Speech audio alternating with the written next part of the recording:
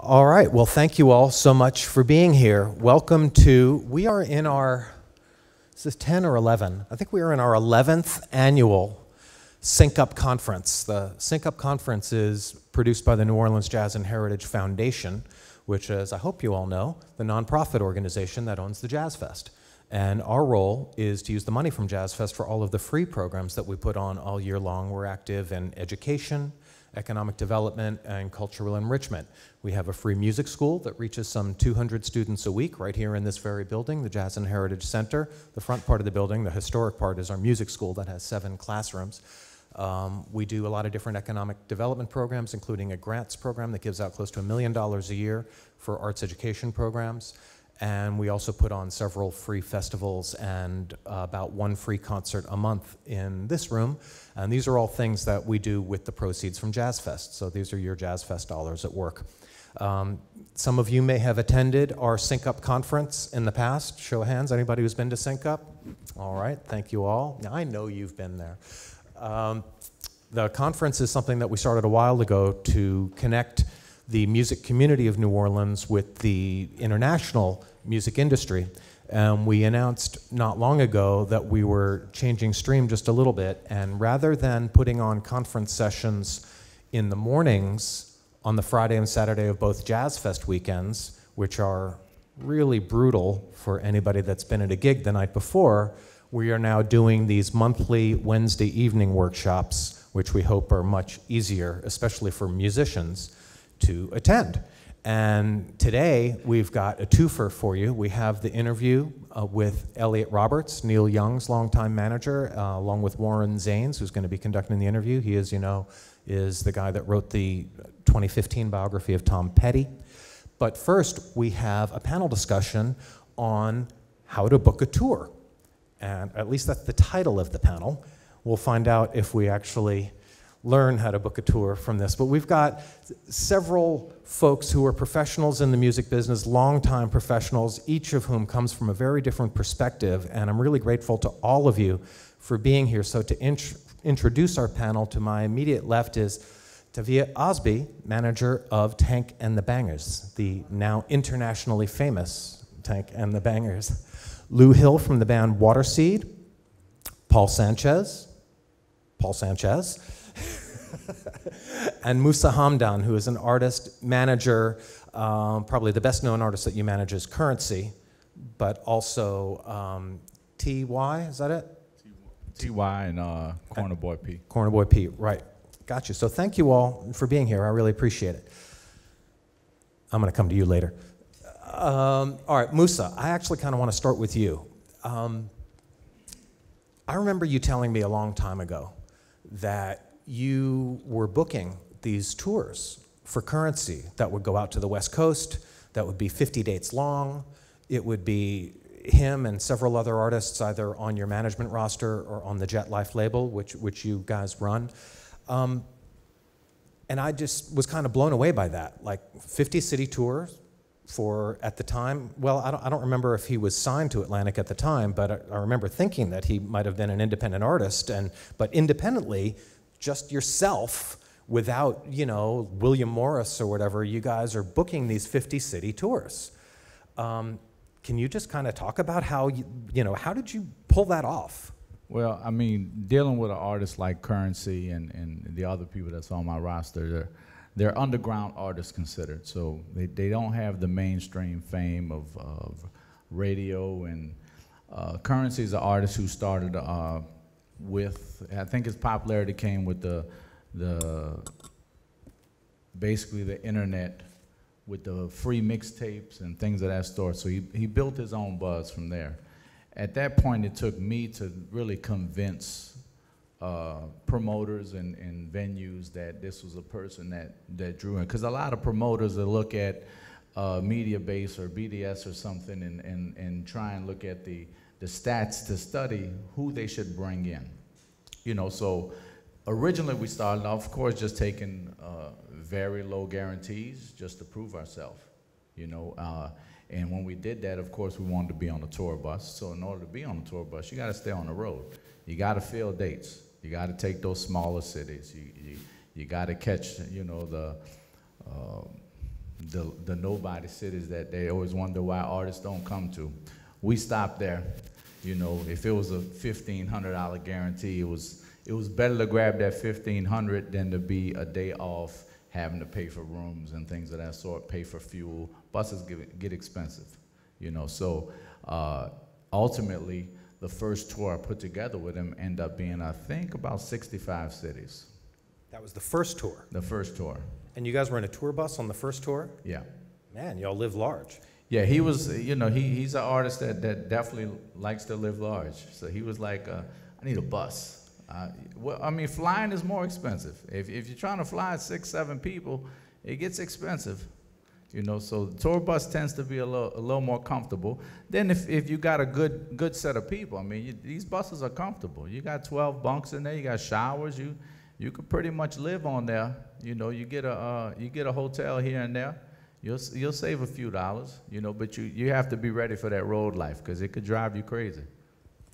Yeah, we'll get into that. But I guess one of the things that really kind of shocked me about that when you told me that you were doing these independent tours was, from my experience, which is limited, it just seems that rap is primarily known as a dance club and a DJ format, and at least in this town, not so much as a live performance genre.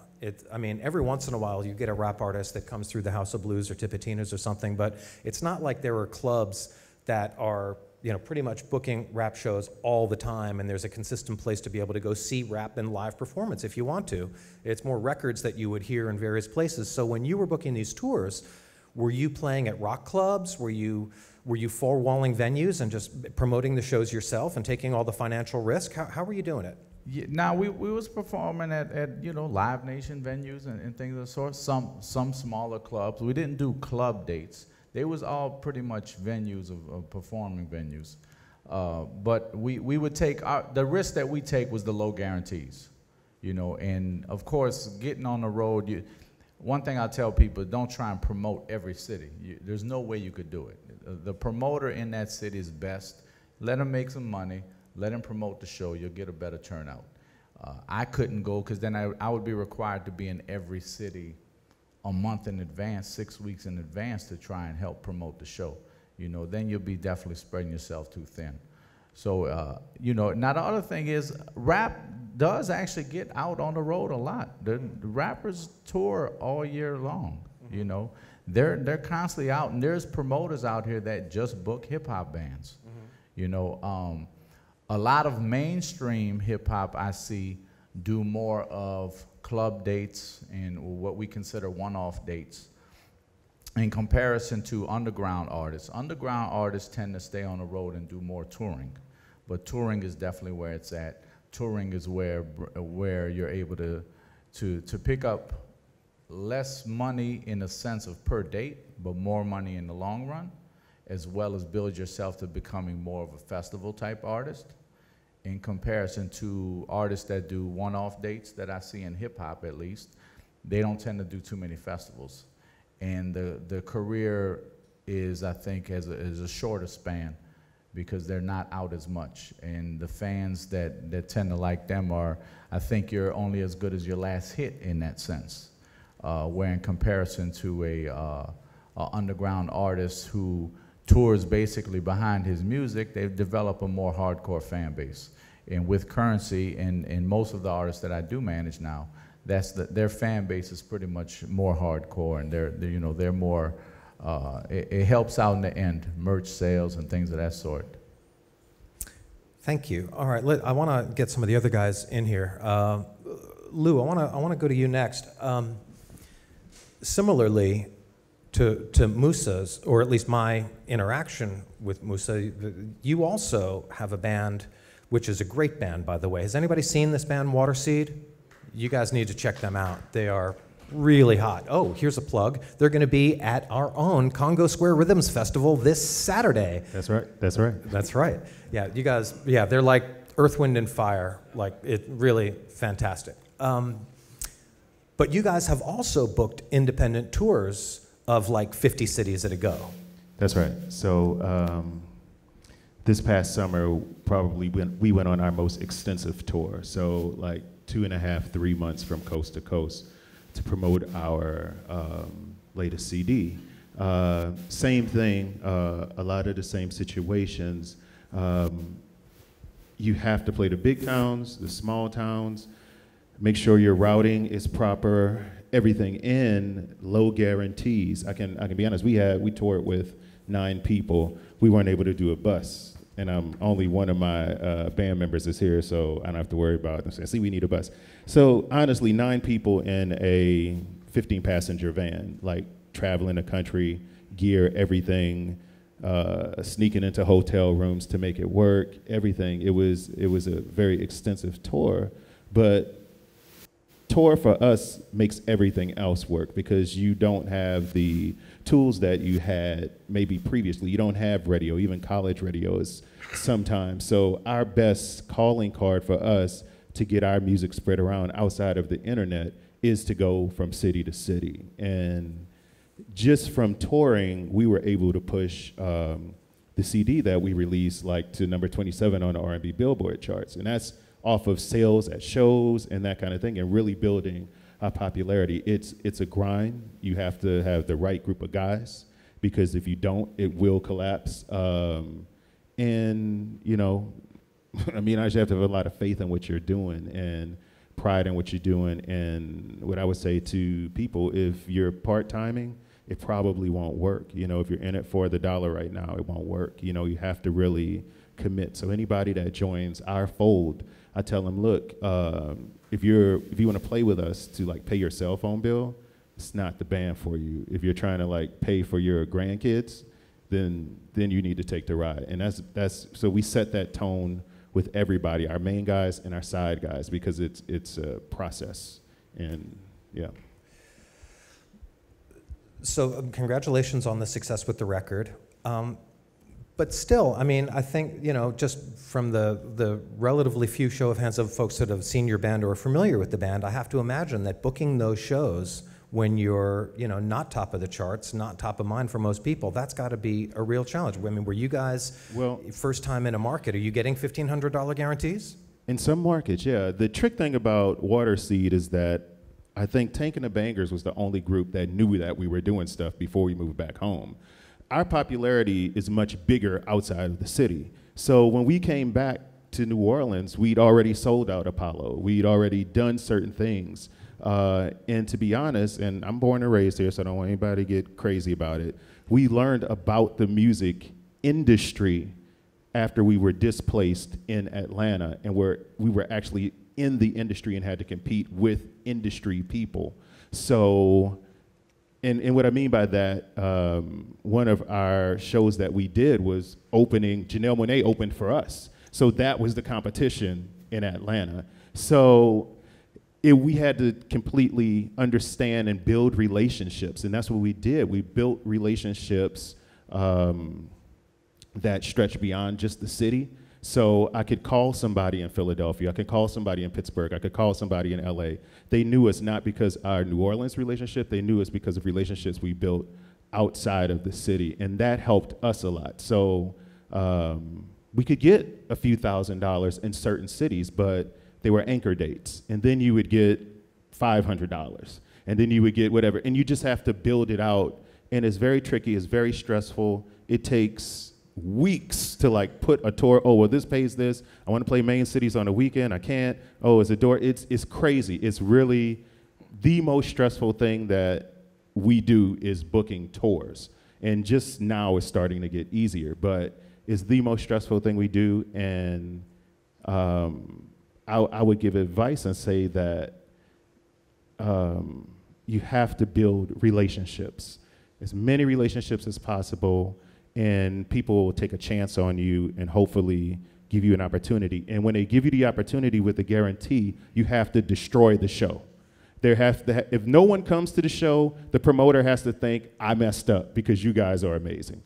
That's the way it has to be. So you have to present something that's so phenomenal that they're like, I got to get you back and I'm going to double the money. And we've had situations like that. So, awesome. I'm going to come back to you.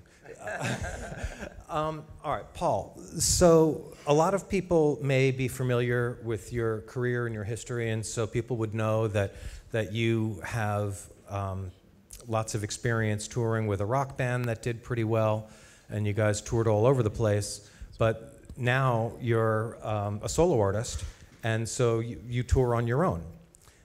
And so one would assume, and I don't know if this is necessarily true. You on? Yeah, I'm on. Okay. That by virtue of being a solo act, that it would be a lot easier to get bookings because theoretically, at least, you can work for less money than a 9-person band. Has that proved to be the case for you? Well, I don't know that it's any easier to get bookings. It's easier to get less money. It's pretty much all the same stuff that these guys have been talking about. Is you just have to work. You know, you have to work the computer in the morning, you got to work your tunes in the afternoon, and you got to work your social media in the evening. I saw something actually on Facebook. It said 5 reasons nobody goes to see your band. The first reason was you suck. But the second reason was you don't go to see anybody else's music. And the third was you're not plugged into your friends and family's lives, like birthdays and weddings and things. You gotta be part of the community to have people part of your community, and it applies around the world. I mean, this touring thing takes me to Europe as well, and you're part of that's your community. It's the people you meet out there on the road. You should be kind to them. They're going to help you get gigs. They're going to help you get fans. They're going to help get your music out there. I was in Cowboy Mouth. We worked 270 days a year. So all I knew in rock and roll was just work, make records, and go play the music, because that's how you get paid, is going to play the music. You sure don't make money off the records. So when I left, actually before I left in 2000, the lead singer of the Plimsolls, a guy named Peter Case, went solo. And John Thomas Griffith was reading in USA Today that he had made a solo record, and instead of doing a small venue tour, he was going to do this thing called house concerts. And Griff said, dude, we should do that. We're in cities all over the place with Cowboy Mouth. So Griff started doing it, and it was unbelievable. We had as many as we could want. We had to turn them down. And I used to ask him, how do you get them? And he would just say, due diligence, man. And Spencer Boren's a big hero. Spencer's been playing since, I mean, he's only a few years older than me, but since I was a kid, he's been doing the road life. And I asked him once, and he said, when he wakes up in the morning, he gets his coffee, he gets online, and before he allows himself the pleasure of his guitar, he finds a gig. He makes sure he's got work before he gets into the music. And I adopted that philosophy. I wake up, I get my coffee, I get online, I send out emails, I look for work before I ever practice. So I happen to be old. That helps. People know me from Cowboy Mouth. They know me from having played myself on Treme, and people know me from the 9 Lives musical that I've worked on. So if I essentially post on Facebook, I have a gig in Cleveland, Ohio. I'm looking for gigs around it. Fans, people love to help. They come out of the woodwork and say, call this venue, do a house concert for me, call this festival. People love to help you, and all you gotta do is push the ball, man. Don't not make the phone call. It's gonna be tons of rejection, don't get me wrong. I send out 15 emails that morning, I'm gonna hear back from 1 or 2 maybe, but I'm gonna send them out. I gotta work. And it seems to just keep happening. In the same way that they're talking, you create momentum with your art and with your buzz, and you maintain it by creating more art and more buzz. Now my tour bus is a Ford Transit Connect with a sleeping mat in the back. So it's not quite the same life, but it's the same principles. Thanks. Now, our first tour bus, I'm gonna be honest with you, is 12-bunk bus. We had 18 people on there. So, you know your first tour, you bring everybody. Come on, we got room, sitting room. So we're on a 60-day tour with 17, 18 people. Bus drivers complaining, talking about it's too many people on the bus. We just tell them, look, give them a little hush money. Don't report us back to the touring company. You know what I'm saying? So, it's fun though.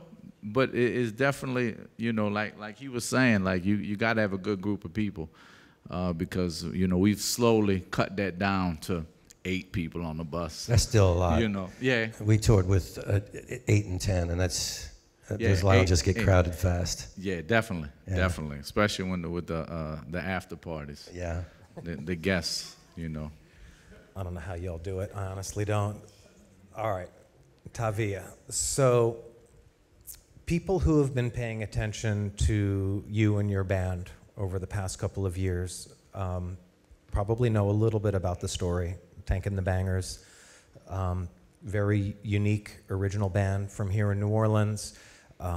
You've done sync-up panels in the past and talked about how the band came together and how you decided to have what I like to think of as a team-building exercise, where you decided to go to England and camp out for a few months just as a way to build your buzz and do a Jimi Hendrix routine and get popular in England before you came back to the States. And then just continually kept building your buzz until last year you guys signed with High Road Touring, which is a significant booking agency. I don't know if they're considered a major or if they're just a big independent, but based in Sausalito, California, but they represent a lot of really big acts like Robert Plant and so on. And so that was a great opportunity for you guys. And then, of course, anybody that has watched your tour schedule knows that basically ever since last May, you all have pretty much been on the road the entire time, like with barely a day off and almost no vacation since that time. So you guys have been thrown into the whirlwind big time. And so, I mean, I'm actually curious about a few different things, but first would be, I mean, what were some of the steps that you took to build that buzz before you got to the point of being signed by a big independent booking agency? I mean, how did you build that buzz?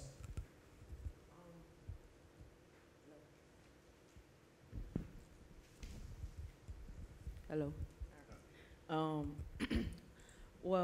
When I got with Tank, she was more in the poetry world, and she released a poetry album. And after that, we were with a group called the Black Star Bangas. And we got with another singer in the city, Elliot Love, and at the time, Nate Swile. And we were like, okay, let's put all of our connections together so we can get out on the road. Tank hadn't done many gigs in the city at this time. This was like 2011, 2012. So we went out to poetry venues and did shows. And we built a buzz like in Philly and New York at the time. And we kept doing that, like not taking money. Like we would do gigs at home, and because poetry venues, they're just really trying to book a poet.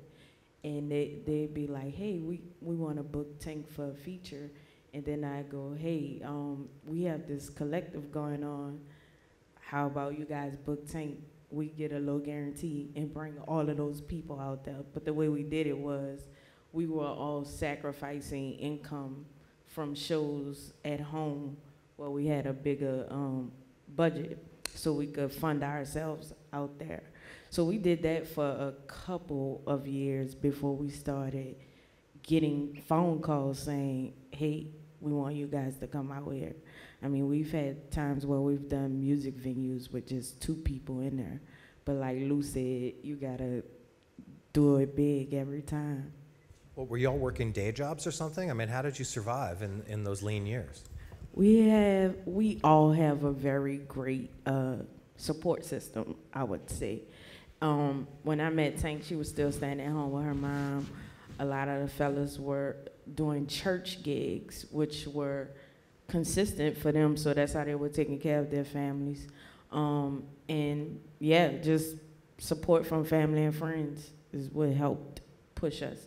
And then, speaking of the London trip, we came up with the idea of throwing these big backyard parties and selling food and drinks and just being in our community and also having a stage for other artists to come on and perform. So that money really helped us a lot, and we continued that up until we won Tiny Desk. It seems like with the exception of Mousa, perhaps I could be wrong about this. Like it's because Mousa, it sounds like from what you're saying, it sounds to me like you guys were just making money from the get-go as soon as you started touring. I mean, getting fairly high guarantees and doing the bus and doing the big. Well, thing. we didn't have, mind you, I supported the music because I had a car shop.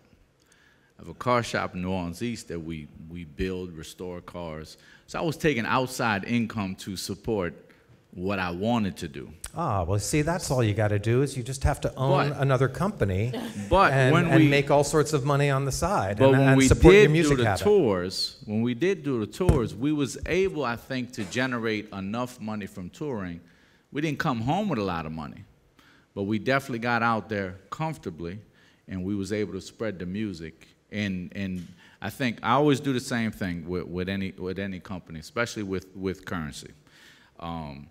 A lot of problems I used to have was currency's considered a marijuana rapper. Really? So he's an advocate of medicated marijuana. So of course we got booked by High Times. So that was a good thing. They brought us to Amsterdam a couple of times. He was a judge on the seven room where they judged the top strains. So people definitely loved him for that. I'm sure he remembers it vividly. Yeah, definitely. So it was hard. You couldn't get corporate sponsors like talking about it because people was just so against the movement at the time. You know, I remember one time a guy plugged me with some people from Kevin Hart. Kevin Hart had something in New Orleans, and I think it was Coors that was doing it, and Kevin Hart was like, yeah, I like Currency, I like his music, let's get him on as one of the judges. But legal canceled that. It was gonna be a good check too, but we missed it because of that, you know. But when he started creating his music and everybody, there was actually a cult of people that wanted to hear that style of music.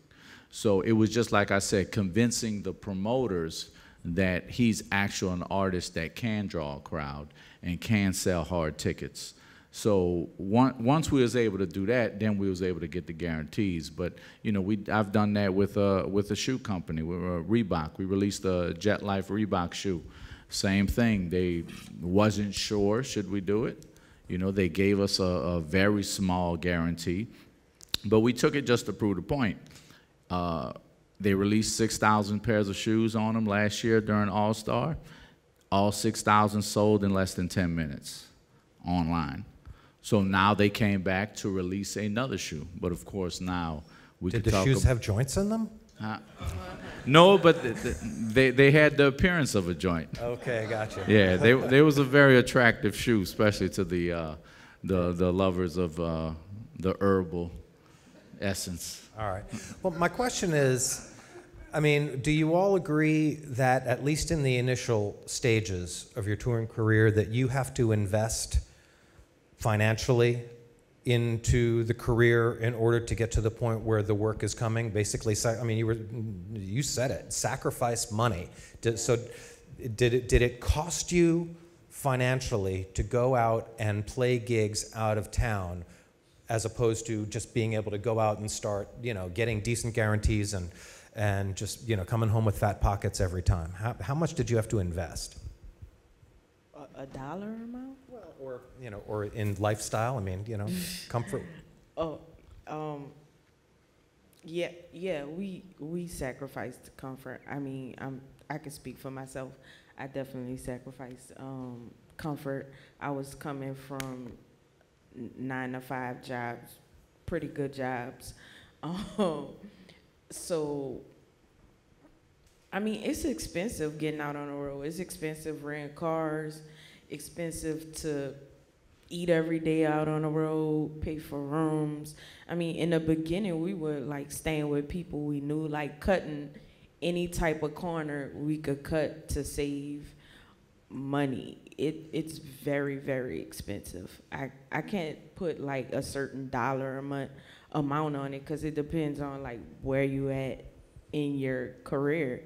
But in the beginning stages, I would say the word sacrifice will be huge, and it's cool if you're making money on a other side of things. And I think a lot of musicians, you know, can tap into other ways of making money. So I know some people play with multiple bands. I know some people write for people, or you know, there's many ways you can tap into it. I'm managing a hip hop artist right now, and he does these influencer things on social media.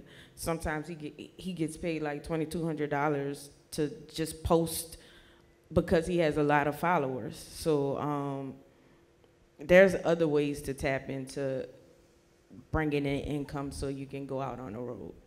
I'll bet you Lou knows exactly how much money he invested in the touring career before you guys started making money. I'm trying to forget. So I was a music educator for many years. And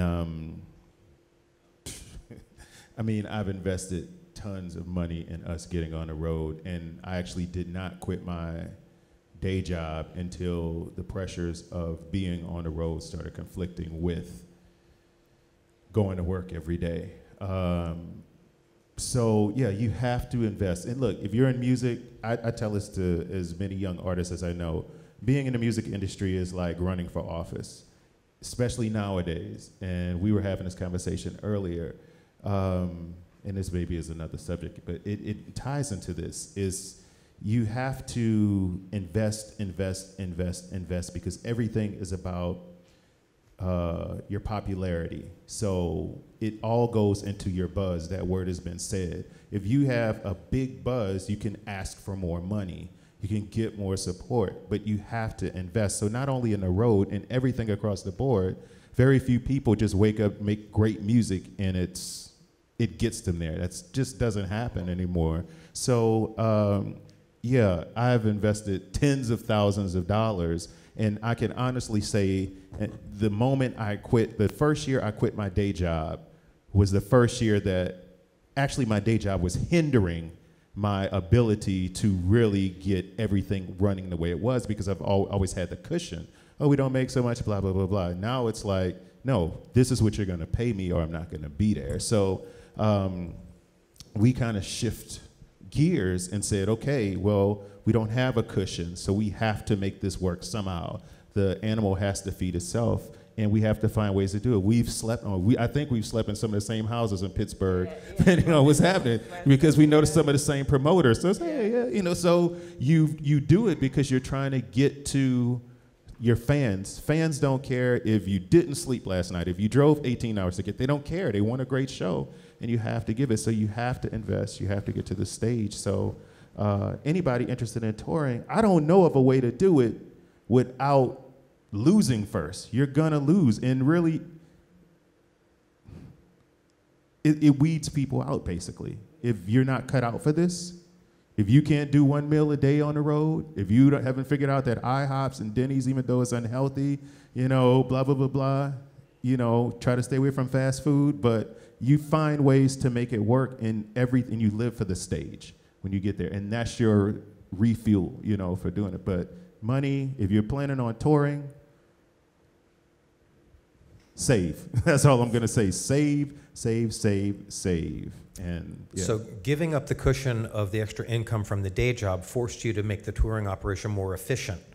Exactly, and made me become more creative. So this tour that we're setting up for this summer, well, it's gonna be for a while, but we're now getting endorsements. We're getting people to finance portions because we have so many dates. We're in so many cities. We have so many videos. Social media is important. If you have so many views on your videos, it's nothing for you to put something on your social. Hey, I'm at Red Roof. Hey, and they'll give you money to do that, and that supplements everything that you're doing, and you really need that. So yeah.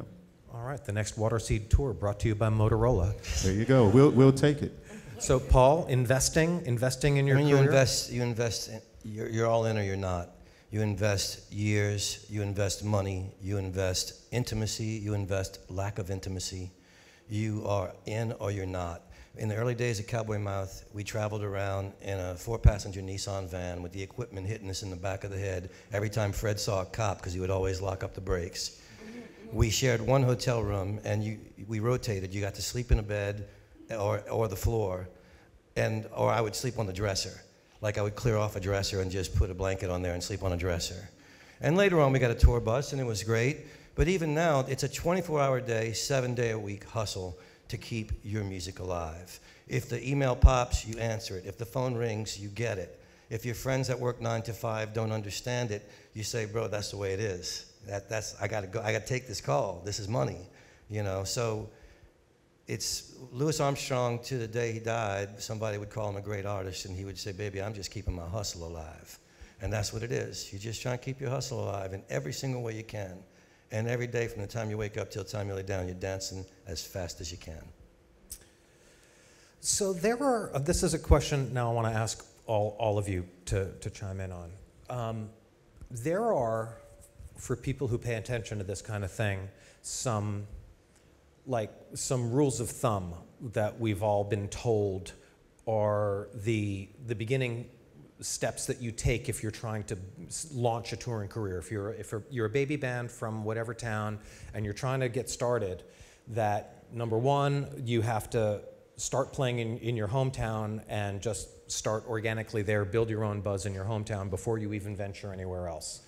That when you've done that and you've got a sufficient buzz in your hometown, then the next step is to pick a town not too far away that you can drive to within 3 or 4 hours and try to line up 2 or 3 gigs on a weekend and see if you can do that. And if you can make that work, then pick another town 50 miles further away and keep building that concentric circle larger and larger until you've got yourself a touring radius of 500 or 1,000 miles or something like that.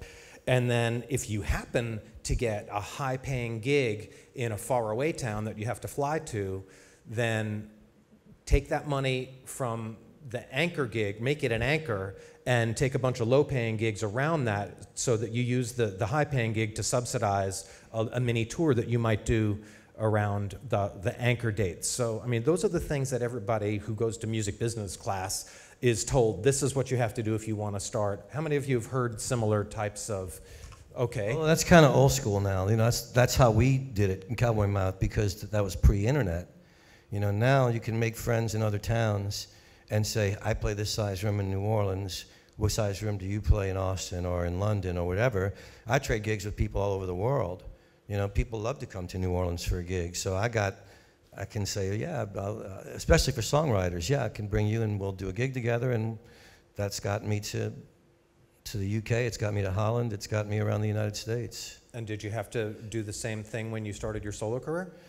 It's just, that's what I'm doing now. I mean, we did it in Cowboy Mouth.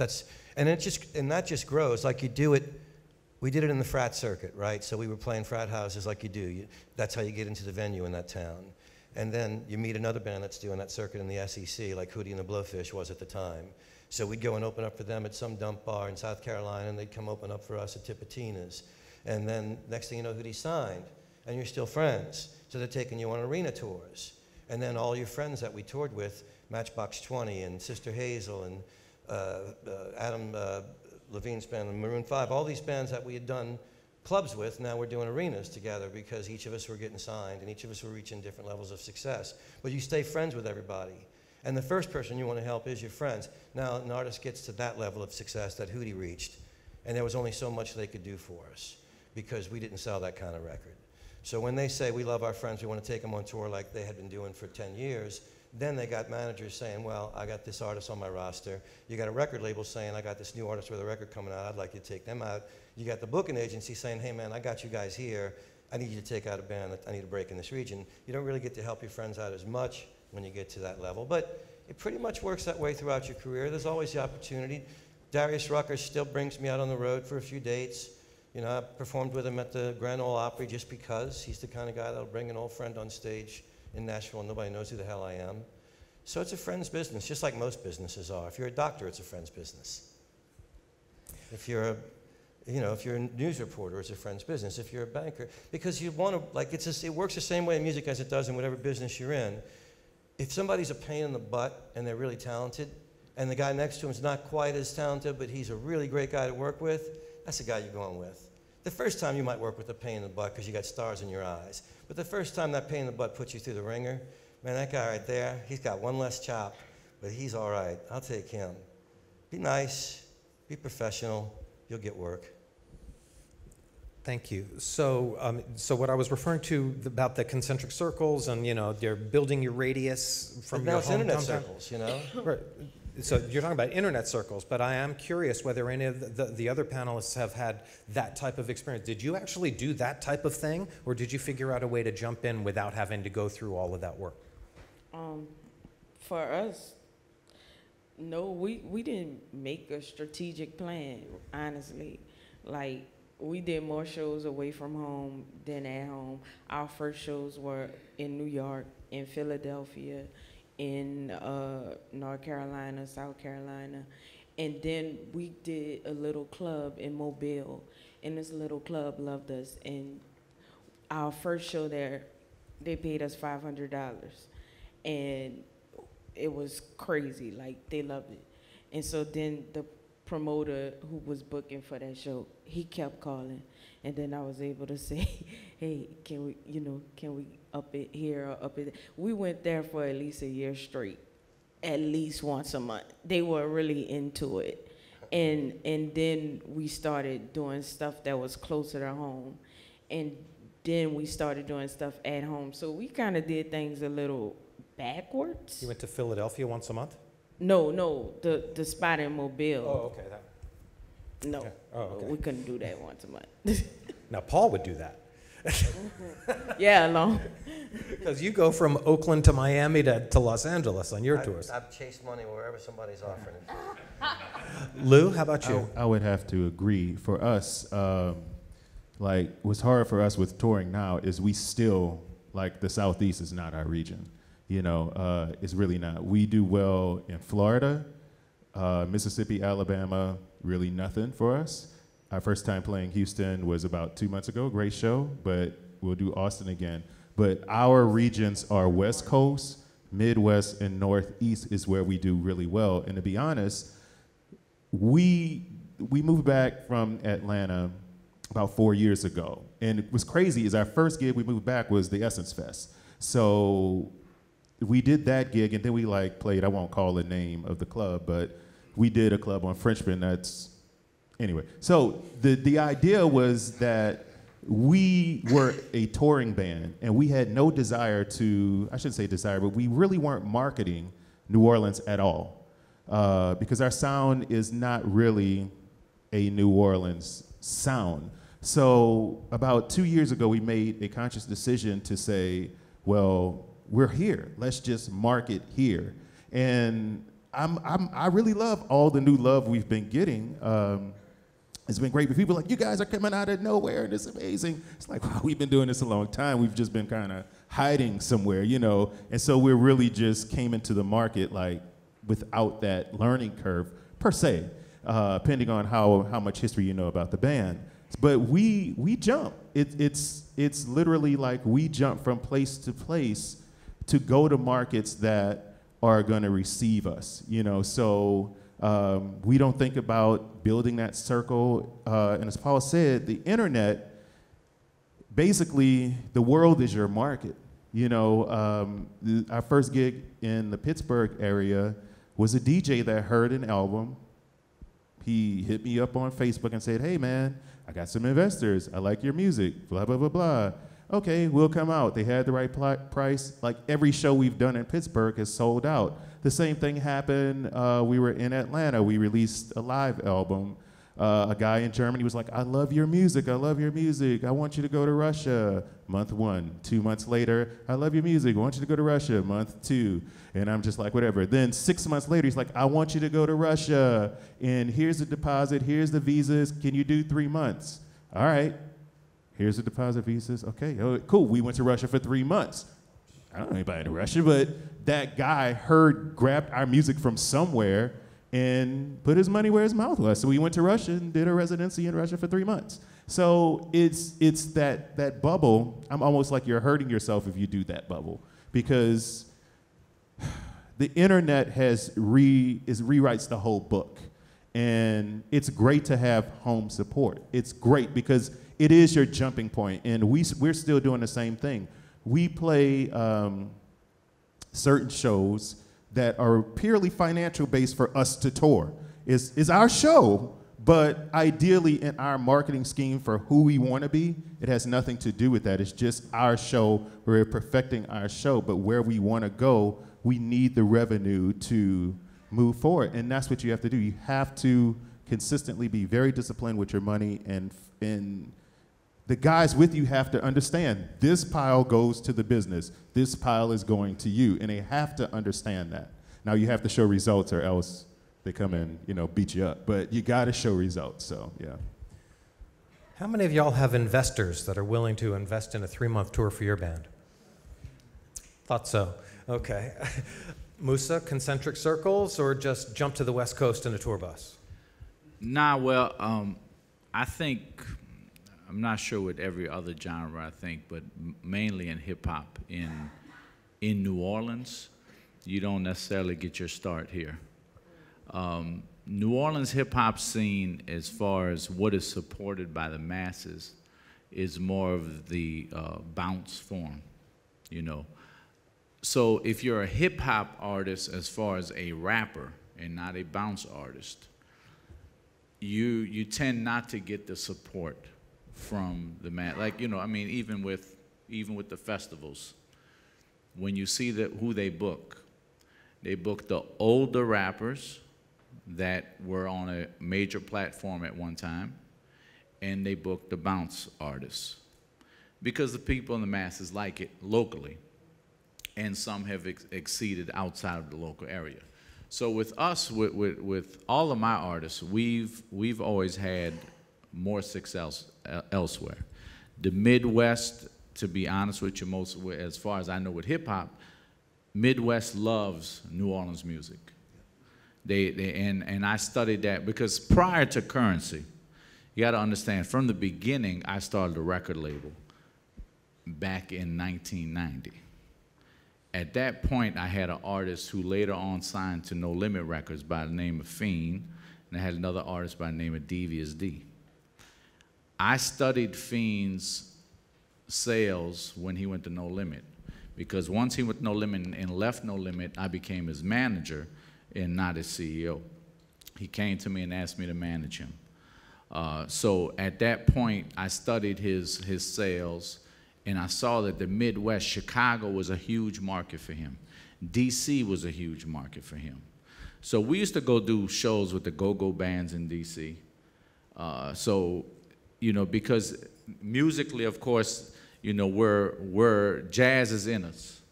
Currency as well. His form of hip-hop is more jazzy. The beats that he chooses to rap on are more jazzy. He's performed with a lot of jazz bands.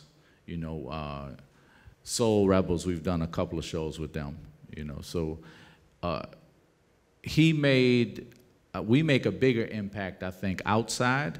Even if you look at someone like the big labels that came out of here, No Limit. Master P really made his first move in Richmond, California. He became popular in Richmond. His song, Bout It, which was the one I think that tipped him over the edge. Once he did that, he wanted to come back to New Orleans and shoot the video here. And that's where he really grasped the local scene, and the people really supported it. And I think that's what pushed the majors at that time to come sign Cash Money Records, because they was looking for the next big hit. What's the next big thing out of New Orleans? At the time, Cash Money had the biggest buzz, so they get the crazy $30 million deal from Universal, because it was a competition thing, But when we was doing it, we was going, like I said, we'd go to Chicago, DC. Currency shows was like New York, SOBs, 200, 300 cap rooms. We was doing that type of stuff. And now we get to support more, from New Orleans. But originally, no, it definitely did not start locally, Unfortunately, everybody wants home to love them, but sometimes you got to go get your love somewhere else, and then we tend to open our eyes and see it down here. I know some of you guys must have some questions, so if you do have a question that you'd like to ask, please just come and use the microphone over here. So if you do have any questions, please just go ahead and, all right. Go, fine, don't. I've got plenty. All right, so I think we all understand that the internet has changed a lot with everything, record sales, and also the ability to tour. But let's say, you're a relatively young band, you put out your first record, you get a digital distributor, and you're on Spotify, and you're on everything, and all of a sudden you start noticing that you're getting 300-400 likes from people in the Pittsburgh area. And you say, okay, great, I should go do a show in Pittsburgh. Well, that's still a long way away. I mean, you got to get there, there's hotels, there's meals, there's, or airfare if you can afford it. I mean, that's still a very expensive proposition for your first time out. Is that where the money from other sources comes in? Yeah, well, I think you have to, the Pittsburgh example, number one, if you're getting 300-400 likes, there should be a tastemaker in that area that's hip to you. And that person can advise you about the promoter to go to, the person you should speak to. If not, you could talk to one of those 300 people that have liked it and reach out and say, hey, would you like a show? Who do we talk to? It is quite far away. It's about 15 hours away, 16 I know, because I've done the drive many times. So, but with that many likes, there should be some trail to connect you into something. What's the radio station? What's the college? Where are these people getting my music? And we're in the age of information, so you should be able to look at all your metadata and figure out where these people are getting the information. And that's why you also, hopefully if you released your album and you're playing locally, you do have some local support. So at that point in time, you tell your guys, hey, look, we need to do these shows, we need to save money, we need to ask family members, we need to do whatever we can to do it. If you have a day job and it's just a one-off in Pittsburgh, hey, look, a very good friend of ours, a famous soul singer in the Richmond area, his name is John Bibbs.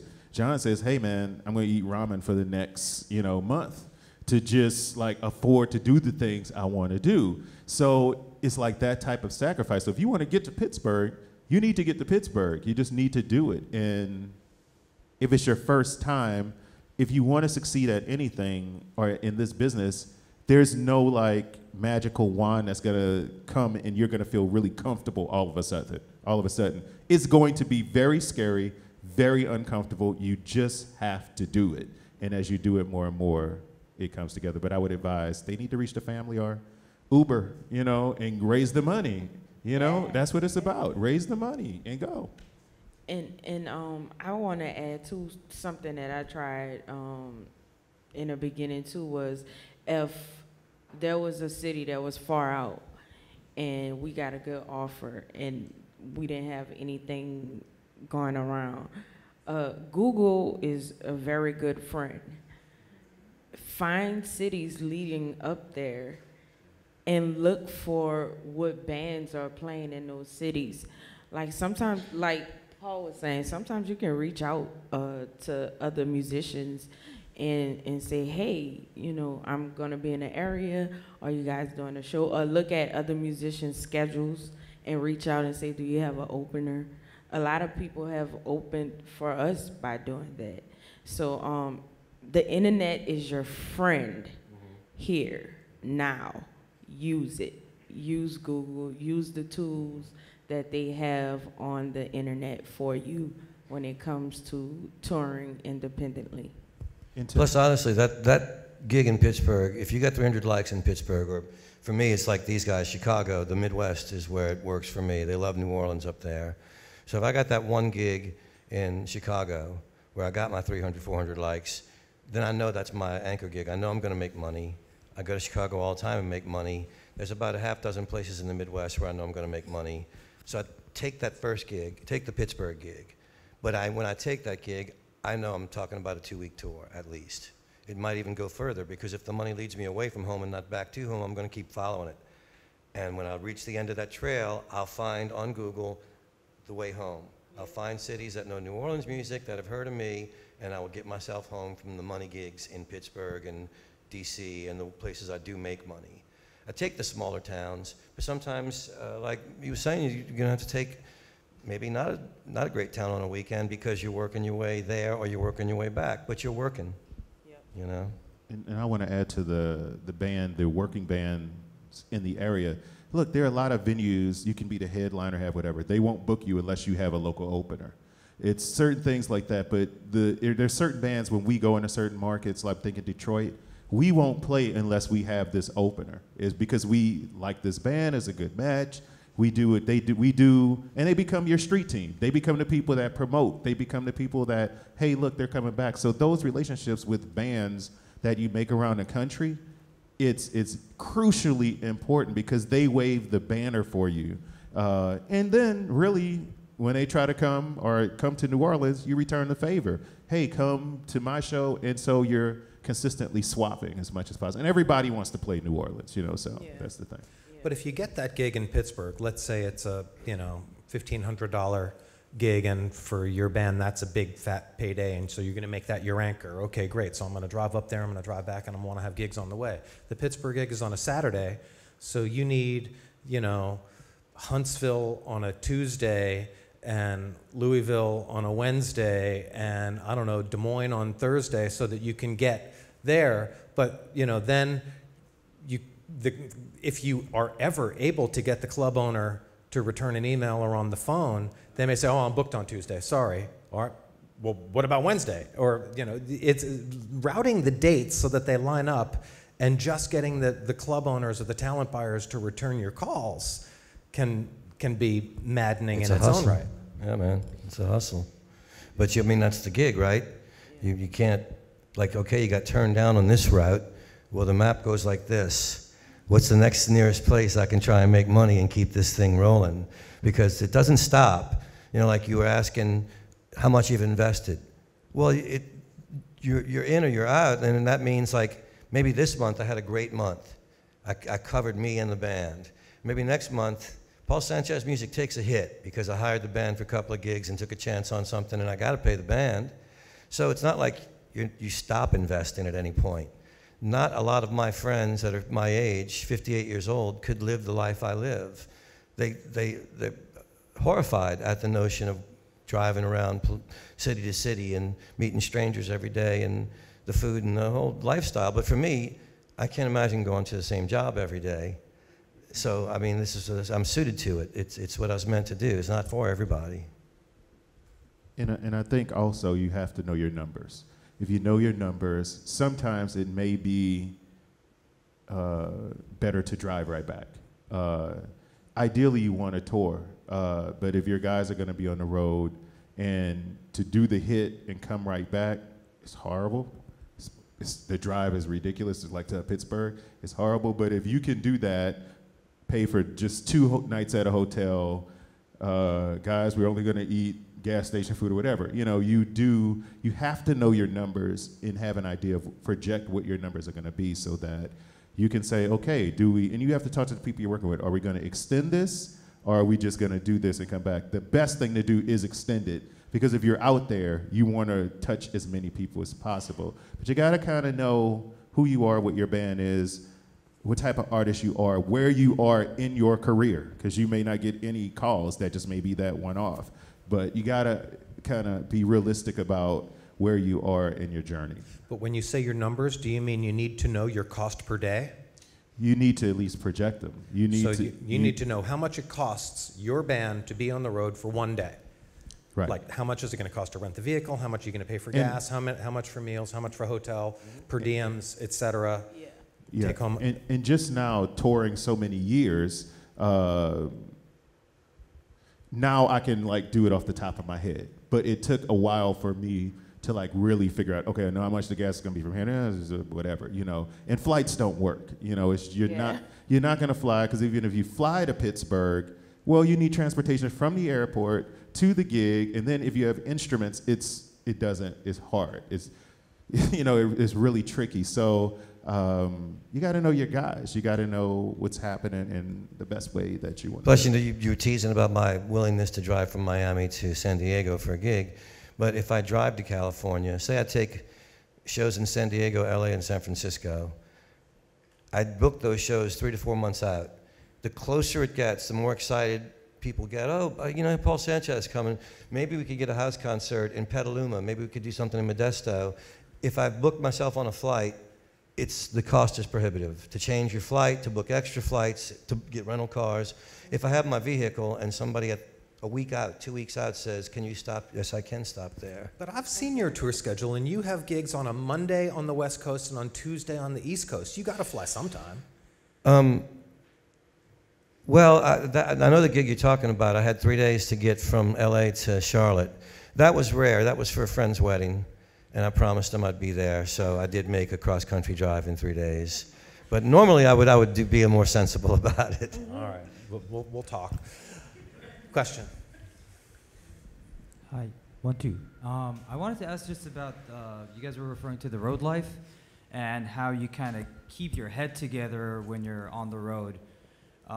So, you know, everyone kind of looks at Excel sheets, maybe Google Docs, maybe a project management system, maybe there's some kind of notebook you guys are using. I'm just kind of curious about whether there's any kind of documents or like kind of some of the things that help you stay grounded as all this kind of like everything around you is changing.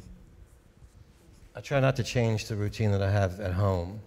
I wake up and I exercise and I meditate.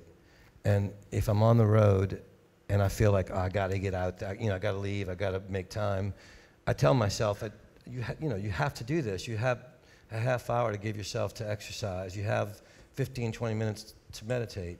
That's how I stay grounded, is to make sure that I have some routine in my day. And it's sort of on you. You got to self-govern. If you drink, make sure you don't drink too much. If you like smoking weed, make sure you don't smoke too much. Everything in moderation, because you got a road to make, you know. I mean, that's the most important thing, especially for me, is like, I'm driving myself. So if I don't keep my head together and my body together, I don't make the next gig and I don't make the money. And it's all about making the money, as my friend Shamar Allen says, make the money, make the money. And so for us, I'm the manager, tour manager, and on the stage, so it's a little different. So the first thing is you have to have the right people with you, because there were times when everybody, I think, kind of knows me as kind of like a mild-mannered guy, but there's some guys that I've played with that's like he's crazy, you know. So that you have to have the right guys. You have to stay hydrated. I know this sounds very basic, but when you're in the car the sun is beaming, you have to stay hydrated. I recommend do not do any type of fast food. If you do it, it's gonna destroy you at some point in time. I mean, your energy is gonna be zapped, you're gonna be tired, you're gonna be sluggish. Don't do any fast food. Try to eat as healthy as possible, if that means going to a grocery store or whatever. As far as documentation and everything, I have a person in the group that also helps me with the business aspect. So I just started using Google Docs, and I know that's real bad. So what I do is I put everything, before I hit the road, I have all the reservations, everything in a folder, and I can get that from my phone. So everywhere I go, it's like, again, it's 9 of us. So I have a policy in the car, don't ask me any questions. You know, when we get there kind of deal. Don't ask me where we stand, don't ask me, find it on your own, you know, kind of deal. So, because those little things get to you and they wear you down. What time is the show? My friend wants to come to the show. It's like, look, my job is to get you to the show, and that's what I'm doing. Tell him to go to the website. So you have to like set limitations and know your own personality, know what works really smoothly for you. Google has been amazing because I don't really think about it. We're talking about Pittsburgh. And Google Maps, and I just get there. When I get closer, I put in a hotel address, blah, blah, blah, blah, whatever, you know, so that part is easy. As far as getting to the venues, because no one spoke about that, someone has to go in. Oh, you said you would have a drum kit. I don't have a drum kit. The band is like all kind of craziness. You have to like really center yourself, and there'll be times where you have to put your foot down and say, this is what it is. But for the most part, as I've gotten older, I've had to learn that if I let myself really get riled up, it's unhealthy, you know? So it's like you want to try to stay, at least for myself, I have to stay like really just real cool and even kill if something's not right, I address it in a different kind of manner. I don't get mad per se, at least it doesn't look that way. I just get very direct, very professional. So you have to really know what type of person you are when managing it. Make sure all your stuff is in one place. It's hard for musicians. If you can get a credit card, you need that. Stuff's gonna happen. You know, be prepared. Wow, I can't say anything else outside of just do it. All right, we're going to have to wrap this up in just a minute. So before we do, I have a couple of other quick questions that I want to ask each of you, just like real quick. Okay. Do you have all right, well, before I ask that one, all right, door deals, yes or no? Will you take a door deal? Yes. Yes. Yes.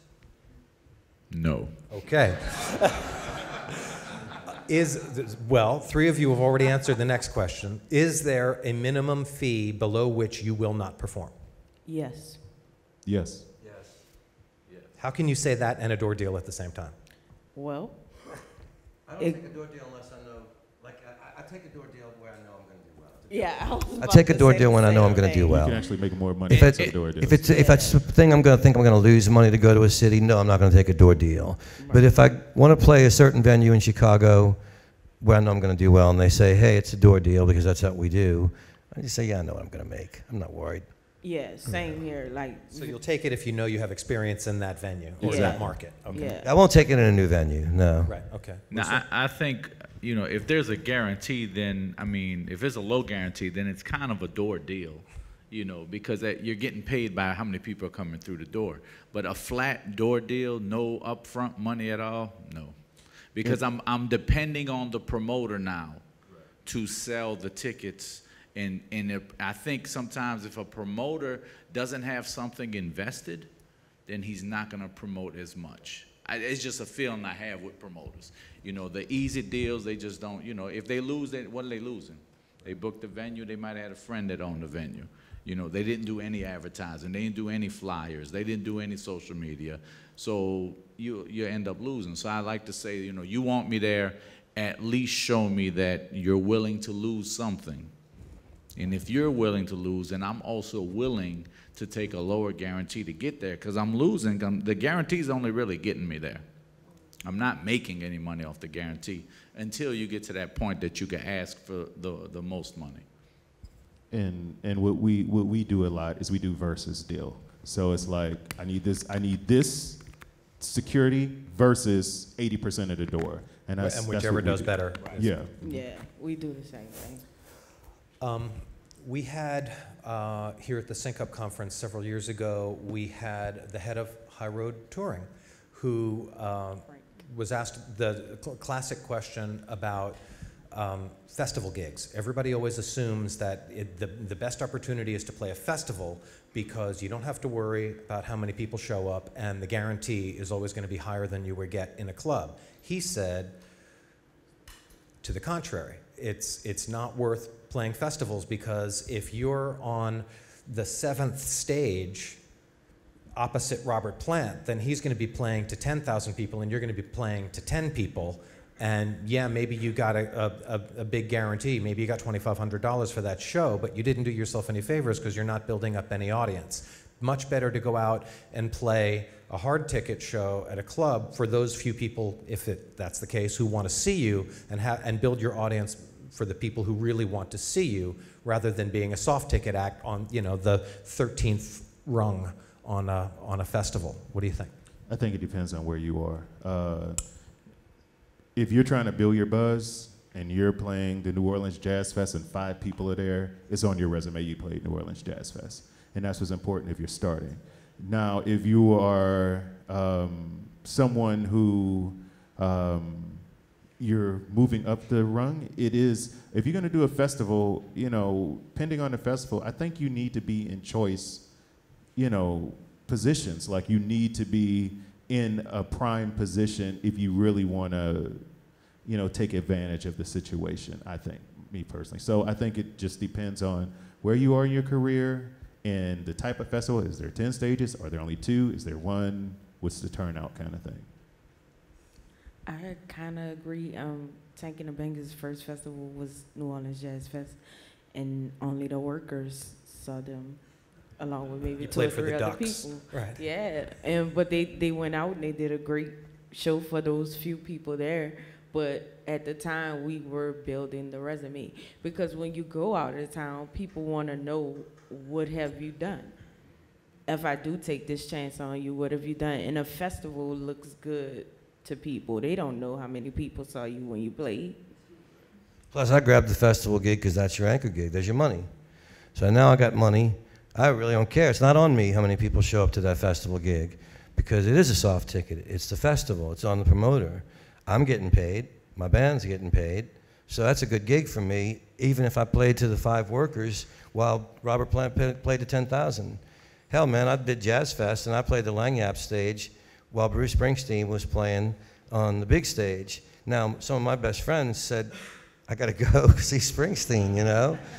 I'm sure you wanted to, too. But, you know, my answer was I played Springsteen songs, Thunder Road, in my set to the few hundred people that were in front of me, and said, the 10,000 or 100,000 people watching Bruce can't even see him sing this, but y'all can see me fine, you know?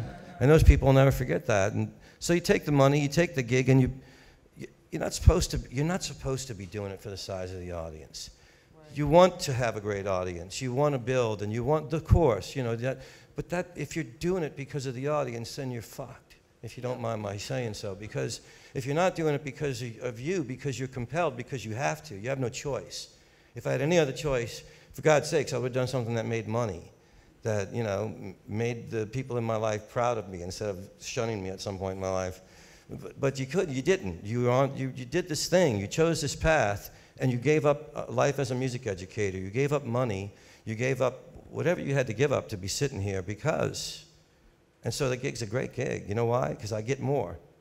I'll get the really cool venue gig where 5 people show up and tell me how awesome my songs are, and I'll have that festival money in my pocket to sit there and buy them a drink. That's right. Mousa, festivals versus hard ticket. I mean, I like festivals. I like festivals only because I think it helps an artist grow. Even if it's 5 people, that's 5 people that probably wouldn't have seen you, you know. So they may spread the word to the next 5 or the next 10, and it does look good on your resume. And one of those 5 people might be the guy who got him in Russia. Definitely. You know. It may be that person that books shows elsewhere, you know, who happened to be there early. So I think it does. It helps an artist grow. I personally have an artist that hates festivals. He hates to do them because he says that's not my audience. He doesn't want to perform for people that don't know his music.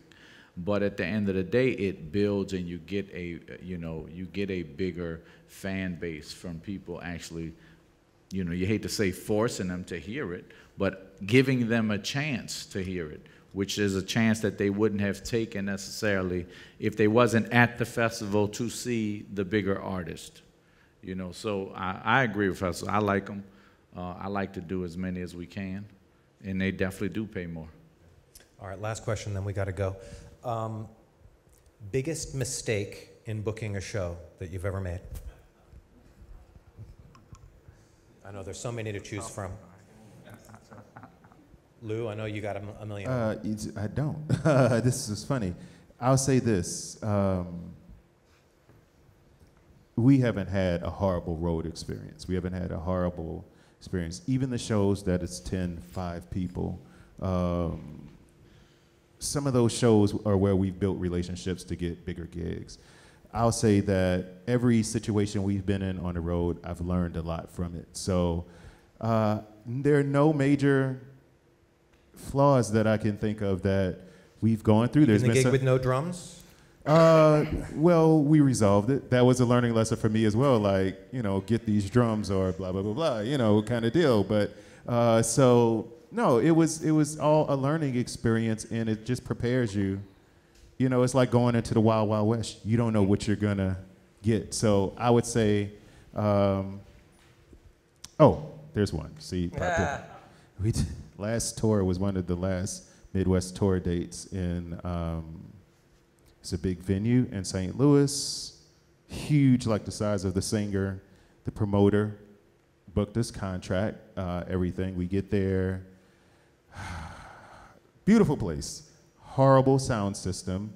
Literally in the middle of the show, I had to stop the show and we finished the set acoustically. And it was the worst experience I've had. And then on top of that, the promoter still hasn't paid me all the money. So, and that's after sending her like legal documents and stuff. So that happens. That was the first time it's ever happened. If I have anything to do, it's going to be the last time. So there you go. You got one. So, all right. Biggest mistake in a long life of big mistakes booking shows was in the late 90s, there was a songwriter in Texas named Pat Green. Pat was really big in Texas, and he was friends with Fred, and he said, Cowboy Mouth needs to come and do this show across the border in Mexico, across from Acuna, Texas.